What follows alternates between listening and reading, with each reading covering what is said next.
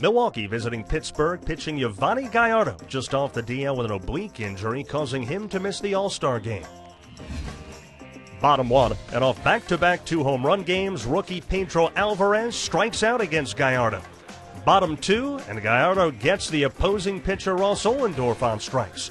On the mound, Ohlendorf with just 1 win coming in, hoping to change those fortunes. Top 3, and he strikes out Ricky Weeks. Then the righty also fanning Ryan Braun to end the inning.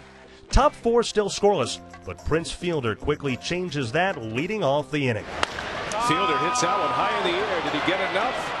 You better believe it. That is way gone.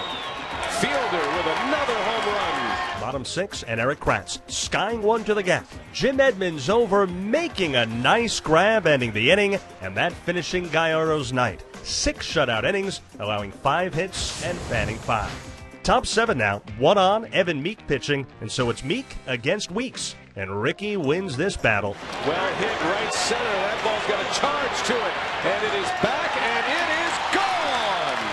A home run for Ricky Weeks. Bottom 7, 2 outs, Todd Coffey facing runners at the corners, and rookie Neil Walker at the plate, and Walker delivers this liner down the right field line.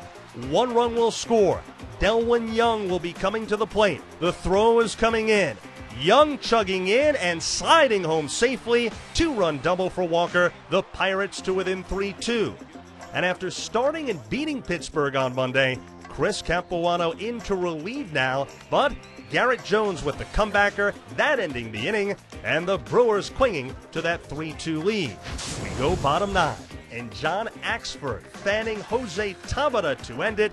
The Brewers hanging on in this one, winning 3-2. So, these teams splitting this 4-game series. Gallardo did not allow a runner past second base. He's now won 9 of his last 11 decisions.